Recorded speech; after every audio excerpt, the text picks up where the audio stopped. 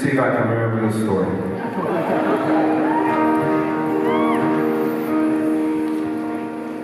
Here I am standing 10 feet between us, beside me the door that I just came through, where I walk past an overweight cop in an alley with a beer gut bursting from a bulletproof jacket, who thinks to himself, I've got to get back to the man that I was when I was a dreamer, with a partner in crime named Brandy McGill, a girl with a love, a life bigger than normal, who still wonders when her life will begin. Her best friend Maria, who seems to have everything, tells her she probably just needs a vacation away from the stress of her husband's vocation. While Maria's talking, Brandy's drifting, staring at John, who just got the job busting tables to pay for community college and associate's degree in X-ray technology. John is too old to still be in college.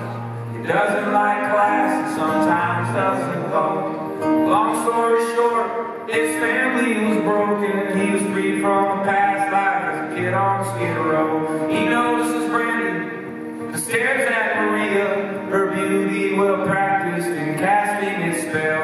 Imagining her naked, he spills dirty dishes on the lap of an elderly woman named Belle, a lady who won't live to see her next birthday, but shares a warm smile regardless of that. The mess that unfolded completely surrounds her. Not one bit of urgency enters her soul. She reaches for Roy, her husband forever, in love and connection, her small hand he holds.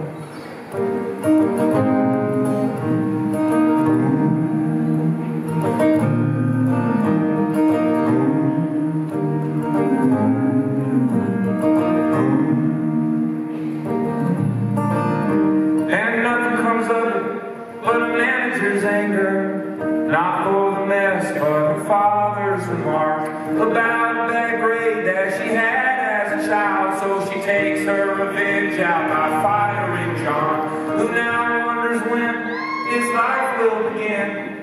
Ain't it confusing to search for the will, learn when you find it that you lost your way?